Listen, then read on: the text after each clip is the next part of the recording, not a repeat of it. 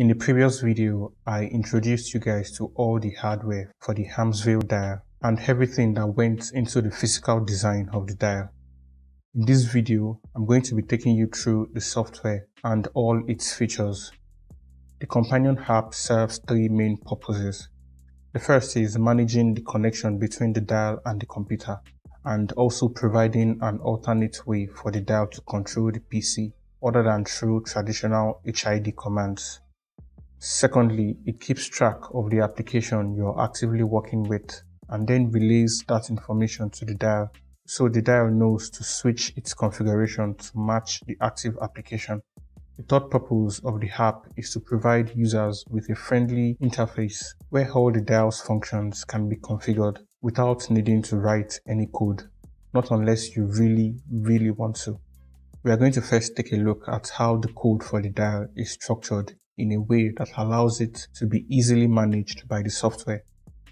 The first thing I did was to create a template for all the configurations required by all the physical controls on the dial. This template is essentially a structured data containing all the possible commands you want to use with the dial. I then created an array whose elements are different variations of the structured data. So every configuration file that is created in the app is indexed in this array. And this is how the dial holds multiple configurations for different applications. One of the information stored in the structured data is the name of the configuration, which is also the name of the specific application that the configuration was created for. So for example, if I create a configuration for SolidWorks, the configuration file name will also be SolidWorks. So the software locates the specific folder containing these different configuration files, which by the way are also .ini files and are all parts of the same Arduino sketch. One of the cool features of the Arduino IDE is it allows you to break a sketch into multiple files that show up as tabs when you open up the sketch. Once the software locates the config files, it reads the name and also the index of the configuration. So when you switch to an application on your computer that bears the same name, the index is sent to the dial via serial communication. So the dial knows to load the configuration at that index from the array of configurations it has stored on it. This configuration indexing is the basis of a lot of the communication between the dial and the software. Now let's take a look at the app itself. The app was developed in C# as a WPF.NET Framework application. It's not the prettiest application out there and it looks quite simple and unassuming, but that's mostly because all the essential operations are performed automatically in the background. So you rarely need to interact with this interface. And I also kind of suck at UI design, so. In the top section, you have the connection controls and buttons. These combo boxes will tell you if the dial is connected directly via the Type-C port or if it's connected wirelessly via the wireless adapter. The button can be used to manually connect and disconnect the dial when you need to. And there's also a little information box here that tells you the current status of the dial's connection. Right now, I have the absolute variant connected through the wireless adapter. All connections are automatic too. So if I disconnect the wireless adapter, the app also disconnects. And if I plug it back in, it will query the adapter and automatically reconnect to it.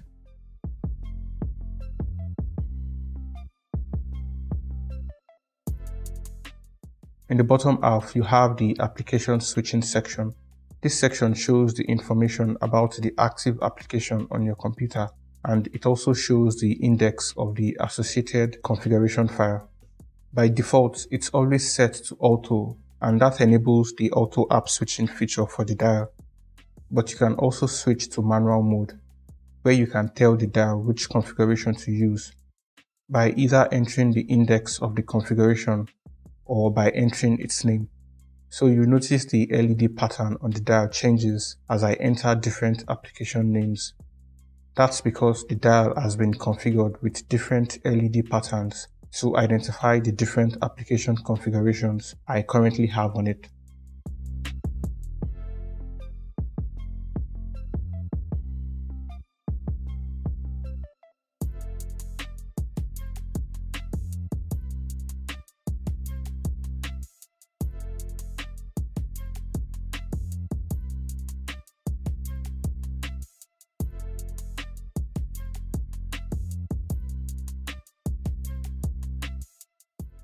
The same thing will happen if I switch back to auto mode and move from app to app.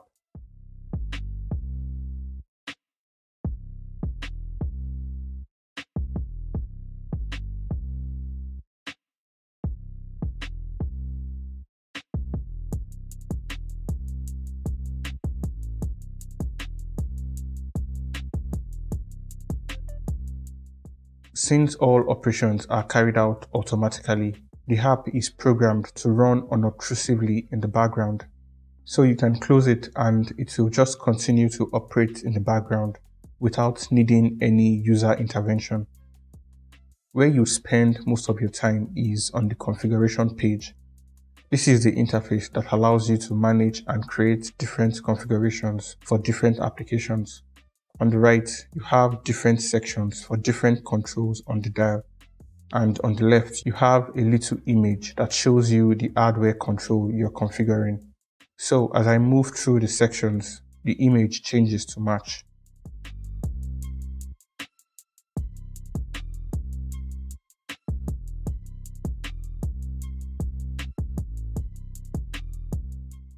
At the top of the page, you have a drop-down for selecting the dial variant, and right below that is a section that allows you to select or create new configurations. So under app name, you can see a list of all the configurations I have already created, and I can load anyone by simply selecting it, so I can make changes to it if I need to. Next to that, you have a text box for entering the name of a new configuration. And next to that is the index that is automatically assigned to each configuration. Now, because of the significance of the index and how much power it has over the entire system, I programmed it to be assigned and completely managed automatically. So as you can see, it's not editable in the app. The only way to modify it is by locating the actual configuration file and changing it there. Next to the ID is the app LED. This allows you to assign different colors to your configurations. You can choose any color from the drop-down and also assign different animations. There is a lot you can do on this page. Lots of configurations and command combinations that you can use, and I won't be able to go through all of them in this video. What I'll do is demonstrate how you go about creating a configuration for an application, and I'll use that to explain what all these controls do. For this example, I'll be using the absolute variant of the dial since it has all the hardware controls. So the first thing to do is to select the dial variant from the drop-down, and that will open up the appropriate page for configuring the dial. Different dial variants will have different contents on their pages. The next step is to name the configuration. For this example, I'll create a configuration for Notepad. So the name of the configuration should also be Notepad. You'll notice that a new index will be assigned automatically as soon as I start typing the name. The name should not contain special characters and it should match the name of the application you want to create a configuration for. Next, I'll assign a color to the configuration. I'll go with something vivid like red. You can also assign animations if you want, but I'll just leave it at red for this example. Once that's done, you can proceed to creating commands for all the hardware controls on the dial. So there are two main types of commands that you can program the dial with. The first is standard HID commands. These are your normal keyboard and mouse commands. This type of command goes directly from the dial to the computer. So that's what these three combo boxes are there for. Each box contains a list of special keys that you can choose from, including mouse inputs. Each box is also editable, so you can enter the specific keys you want. For example, if I do Shift Alt J, the dial will send the keystrokes directly to the PC in the same order, just like you would from the keyboard. This type of commands are stored directly on the dial itself, so they can be used on any operating system, even without the companion app. The second type of commands are software-enabled commands. These are stored on the computer and are executed by the app. The way this works is, the specific dial control programmed to the command is given a specific coded message. So when the dial detects an input from the appropriate hardware control, it sends that coded message through serial to the app. The app then decodes the message and carries out the required operation on the computer. So if you take a look at the command section on the configuration page, you'll notice the little Use App checkbox in front of every control on the page. So if you check this box, it removes the HID command boxes and shows you the in-app configurations you can use. The first option you have is the inbuilt functions. These are the functions built into the app itself. So if you take a look at this drop-down, you see a list of these functions. Right now, I only have media controls programmed into the app, but I will be adding more features and application-specific functions in the future. The second option is file or script. With this, you can use the dial's controls to quickly launch a specific app, open a file, or run a script. So if you select this option, you simply locate and select the file, so its location is put into the box. All the configurable controls on the dial can use any of the two types of commands I just described, but there are other specific types that are unique to some of the dial's controls. One of such commands is the dual command checkbox. If you take a look at the capacitive touch section, you'll notice that under single tap and double tap, you have the dual shortcut option. This allows you to use a single control from the dial to perform two operations that are Boolean in nature. Take a door for example. There are only two possible ways to interact with it. You can either close it if it's already open, or you can open it if it's already closed, making it a Boolean type operation. Another example is the cut and select command in Adobe Premiere Pro. Commands like this don't require two separate inputs, so that's what this checkbox does. It allows you to assign two commands to one input. This function is only enabled for the capacitive touch tap inputs and also the tap inputs on the macro keys. Another command type that's unique to the macro keys is the ability to print out strings. For each macro key, you'll notice that there is an additional text box in front of each macro input. This allows you to print out predefined text with a key tap or a key hold on the macro keys. I'll demonstrate this later on in the video. Another section of the dial's configuration that has unique options is the Space Navigator. Here I can either configure the Space Nav manually, or I can set it to any of the predefined options. These options will connect the dial's Space Navigator directly to the specific application's API. I am currently working on SolidWorks API. Other applications will also be supported in the future, but for now, only the SolidWorks option works, and I will be showing that in a future video where I'll be describing the dial's Space Navigator feature in more details. For now though, I'll just set it to function as the mouse. So that's a general overview of the basic things you can do on this configuration page. I have gone ahead and selected some options for the notepad configuration we started with. So now I just need to click on the Create or Save Configuration button. What happens when I click the button is it takes all the configuration selections I've made and then writes the actual code into a new configuration file. So if I now go back to the list of configurations available, you can see the new notepad configuration we just created. To update the dial with this configuration, you need to reprogram it. For that, you can simply click on the Reprogram Dial button, and that will open up the appropriate Arduino sketch.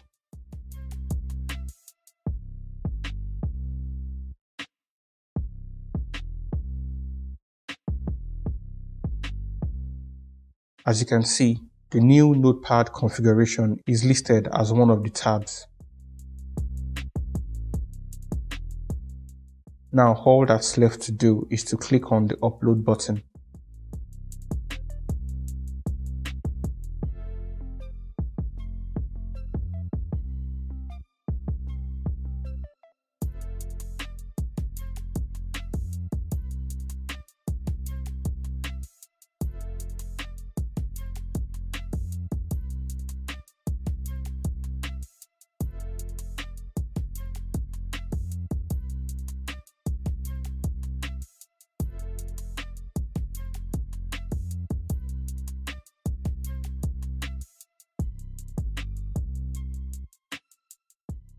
Once the upload is complete, you can close Arduino.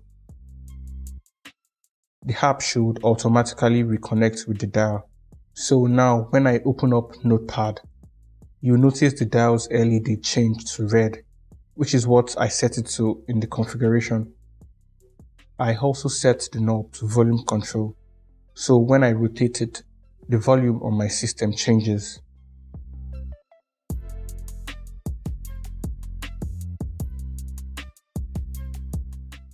I have also set the first macro key to print out "This is a Notepad configuration."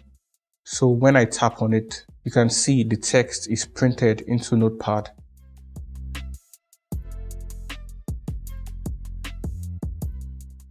If I switch to another text editor like Word for example, nothing happens when I tap on the key. And that's because Notepad is no longer the active application and the dial has switched to the default configuration, as is indicated by the LED. If I go back to Notepad, the dial switches back to the Notepad configuration and the key does what's expected again.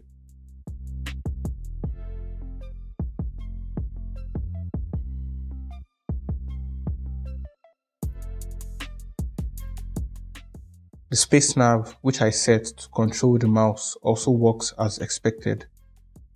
You can see the mouse pointer move as I tilt the dial in different directions.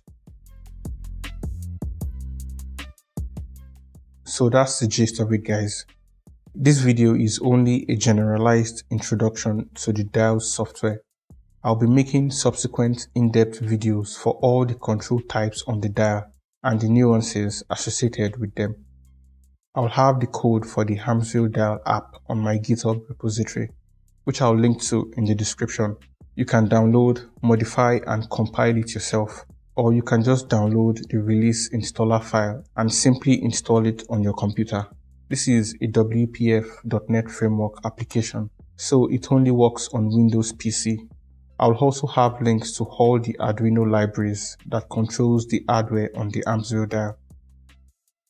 If you've made it this far into the video, first I want to say thank you for watching. And if you'd like to see more on this topic, or if you're generally into DIY contents like this, consider subscribing to the channel.